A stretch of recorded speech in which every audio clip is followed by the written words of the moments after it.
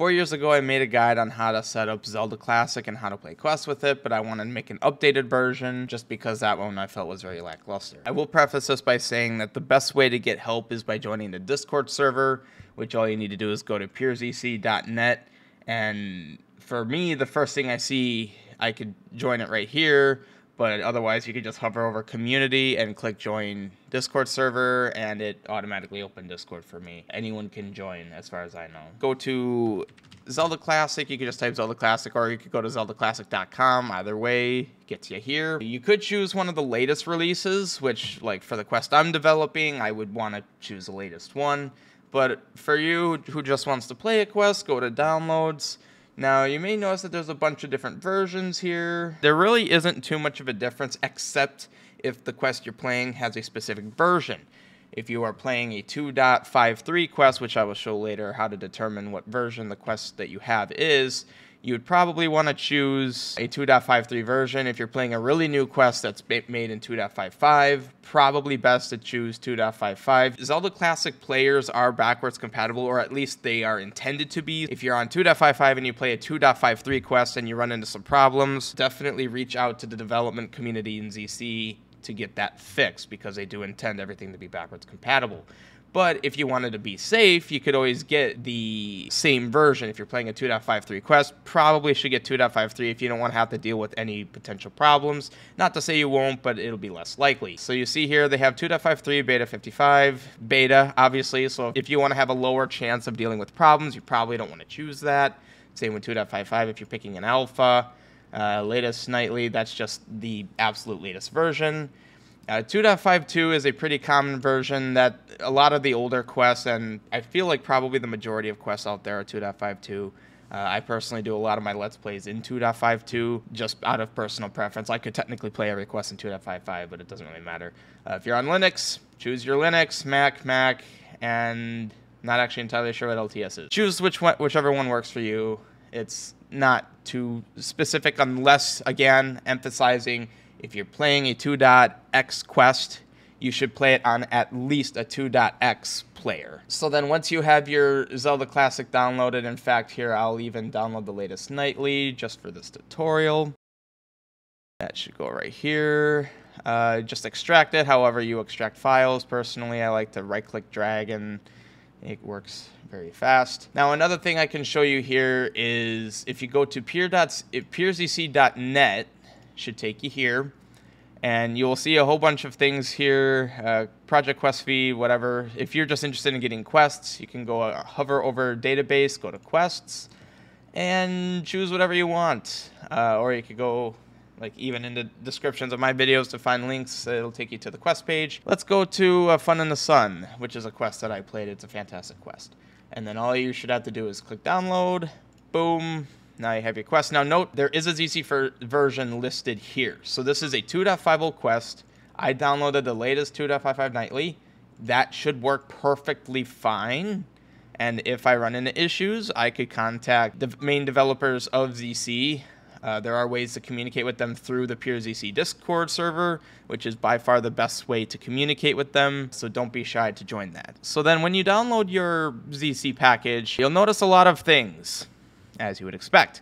But the main thing to note is that there is an add-ons and Dxgl and Anti-Micro. So Anti-Micro is a nice way to map buttons. ZC does have ways of mapping buttons, but it's kind of limited. And Anti-Micro is your classic interface between a controller and a game, where you can get really refined about your button mappings. I use it myself. It works well. Dxgl is a display interface, I suppose, where you can modify how ZC displays. It's mainly necessary if you're playing in full screen. If you're not playing in full screen, you probably won't need that. And there's a bunch of other stuff here you pretty much never need to worry about. A lot of these are like internal libraries for ZC. You do not want to touch any of that stuff. Just leave it as is. Themes is if you wanted to change the theme. It's up to you if you really want to. But this tutorial, I'm not going to cover that as much. I want to stick specifically to bare minimum getting things launched. So there's three main executables here you want to worry about. There's zc.exe, zlauncher, and zquest. Zquest, if you're just wanting to play Zelda Classic, forget about zquest. That is the actual engine to create quests. So what you want is either zc.exe or zlauncher. You're probably going to want to start with zlauncher because this is kind of a, Zelda Classic's not a virus, don't worry about it. It's basically like a settings for Zelda, like Zelda.exe. Zelda.exe has some settings, but not many. ZQuest Launcher here has a lot more. As you can see, you could toggle full screen, you could cap your FPS. If you want to play at 400 FPS for whatever reason, where it's hard to control, go for it. Show FPS, skip logo. It just shows a little Zelda Classic logo when you first launch it. And there's a lot of other things here I don't need to really explain, just kind of explore for yourself. I personally haven't actually messed around with this too much. I didn't even know that there was a Dxgl thing here. I guess you probably do need to enable Dxgl to get it to work. But more or less, this is all you need to worry about. Resolution is something you might need to worry about. I usually have mine set for this, for the purposes of this tutorial, and the fact I'm on a 2K monitor, I'm going to set it for that. And you're probably going to want to click ZC Player at this point. Now, your config should be saved at this point to where you won't need to launch the launcher, and you should just be able to launch Zelda.exe. Epilepsy protection, if you're familiar with Zelda and picking up Triforces, it likes to flash you really crazy like, so you can turn on some kind of epilepsy protection. I'm just going to hit no because it's not important. Yes, you do want to create a new save file. Think of it as like oh god, that's super loud. Think of that as like formatting a memory card on an old console. So yeah, this is that logo that you can skip. And not surprising why you'd want to do that. If you just click or if you hit escape, it takes you into this menu.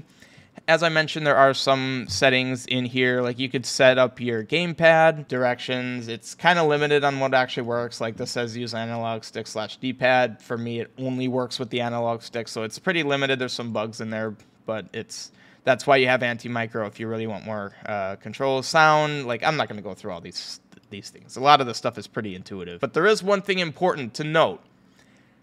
If you are reaching out to get help from the developers, one of the first things they are going to ask you is what is your version of Zelda Classic, because that's how you debug things. If someone's having a problem with a piece of software, the first thing pretty much like 99.9% of developers are going to ask is what version of the app are you using, so that they know where to start debugging. So if someone asks you what version, in this case, you would say 2.55 alpha 106.107. I don't even know if they really need the build number. They typically don't, from what I've seen. You just need to tell them which alpha. If they need the build, give them the build, give them the date even. Like this is just where you're gonna give them that information. Now you have Zelda Classic. Let's get our controls set up. So like I mentioned, there is anti-micro. This isn't a tutorial of anti-micro. If you need any further help, put a comment down on the video, on this video, and I'll give you a brief rundown. But it's you click a button, you press a button, you click a button, you press a button, you're good. Now you've got your controller set up, and now you've got ZC all set up here. There is one other thing. What if you wanted to play in full screen? What if you want this to take your whole screen? You might think, well, what if I just click full screen? Like, that should just magically work, right? Well, sometimes. So, for most people, this might be sufficient. So let's just see. So obviously, I don't really consider this full screen because look at all this, like, this isn't even my full resolution. There's so much wasted space here. Now, of course, you may not want to play in full screen because it might tamper with the aspect ratio and might stretch it or squish it. You know, you may not prefer that. But if you're like me and you want to maximize your 2K monitor because you have it and you want to use it, that's where Dxgl comes into play. So let's launch Dxgl. I'm not installing it because I already have it, but basically you just go through your standard installation. But this is what you should be greeted with at some point. There's a lot here that I do not know what it does, but I do know how to get it to work with Zelda Classic. As you can see, I have all of my Zelda Classics bound with it. The first thing you want to do is add, and then you want to choose the directory where your Zelda.exe launcher is. So I'll just like click here, boom. Let's add Zelda.exe. All I typically do, and I prefer this method because it lets you be really specific. You can really like tweak the size if you do custom size multiplier. I don't actually know what all these do, but I usually just check very uncommon, common, uncommon, uncommon. So like anything related to low resolutions and whatnot. Again, you can always mess with them, but this is just a tutorial for how to get this set up and going immediately. I typically start by just throwing in some numbers. So let's see. Let's try 1.5, 1.25. Let's just see what that looks like.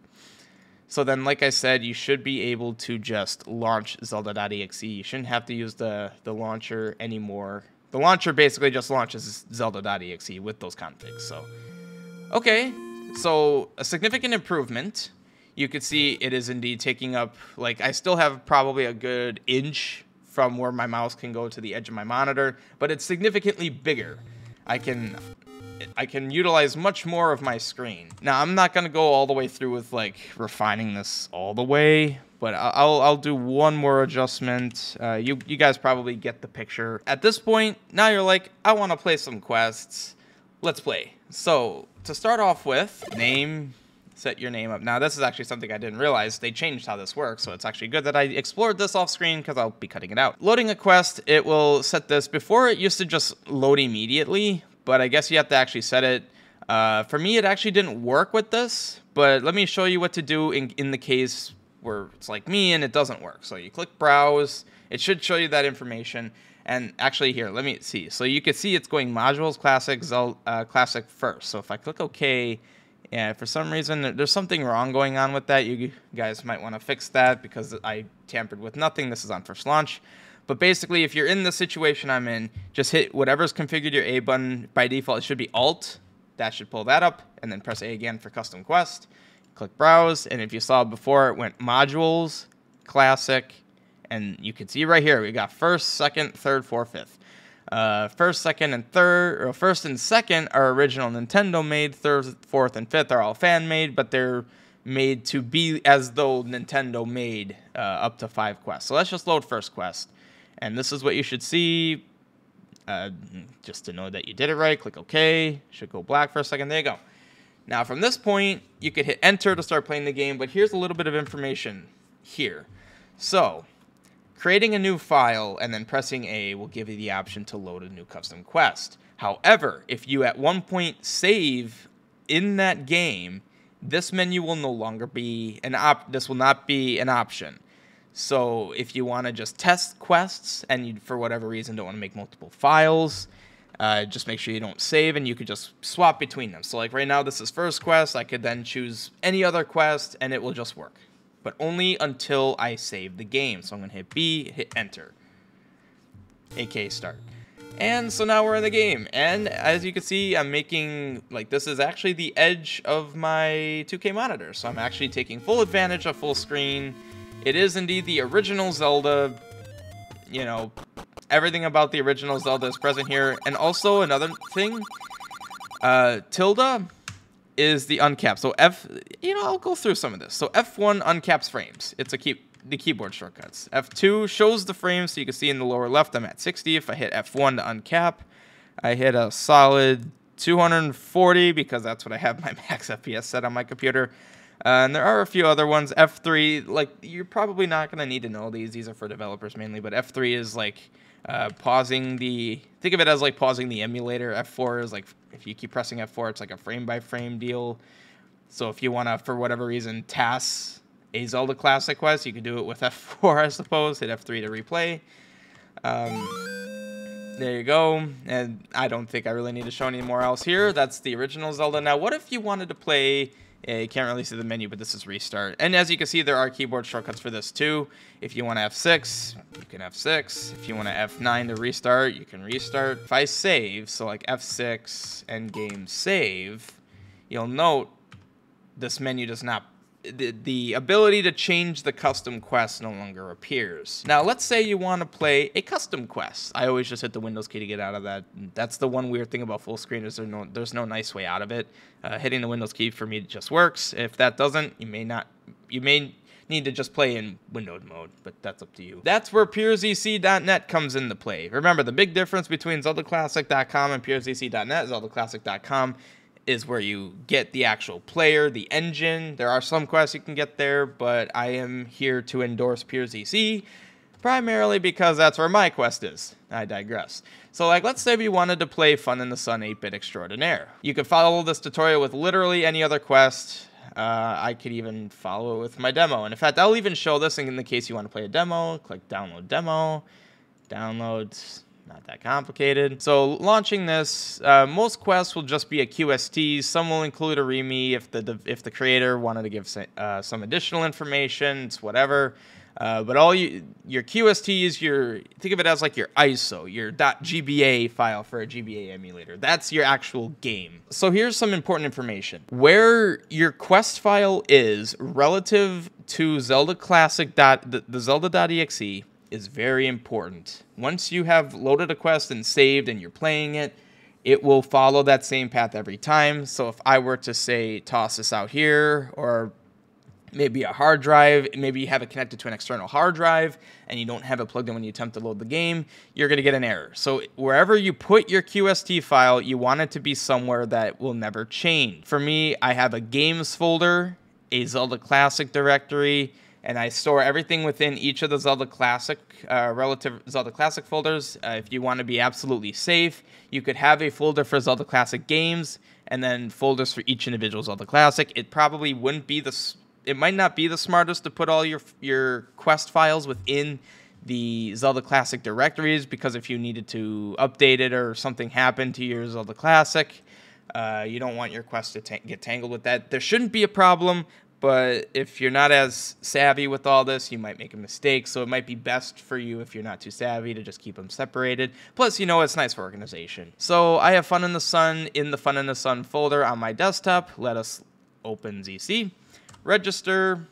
I like to name it something that tells me what the game is, and then this automatically loads, which I actually think is really convenient. Thanks, guys, for doing that. Browse, and then you just go to your directory where your quest is. So you could see I need to go back. Okay, now I'm on desktop, and then I look for Fun in the Sun 8-bit extraordinaire, funinthesun.qst. Open that. Should show you the creator and any other information that they about them. Hit OK. Sometimes you'll see the link icon change, sometimes not, depends on the quest. So if you hit enter, I am now playing Fun in the Sun. Yes, and then like I said, if you don't save, if I restart, I can change this to another quest if I wanted to. Once I save, then it's set. But let me demonstrate this issue in the case that you're experiencing it. Then you can confirm that that's the problem. So as you can see, I have saved. That quest file now is static within ZC. If I were to say shift this over here, you're going to get an issue, something like cannot find this file. Now, the problem can very easily be remedied by just moving it back into wherever it was, and then voila, it just works. That should be all of the basics with Zelda Classic. As you can see, I have 2.55 with a 2.50 quest, I believe it is. Yeah, and it should all work just fine. And again, if it doesn't, join the Discord. It is a very nice community, honestly, where you can get a lot of help. You can ping me if you need to. There's the other developers if you need help. Leave a comment if you need any additional help. I am more than willing to help anyone that wants to get into Zelda Classic, because Zelda Classic is absolutely fantastic. I am very happy to have found it. But anyway, this video is already really long, and you guys don't want long tutorials. I don't like long tutorials, but I hope that this helps. I finally updated my tutorial. So have fun playing Zelda Classic and the hundreds of quests that exist.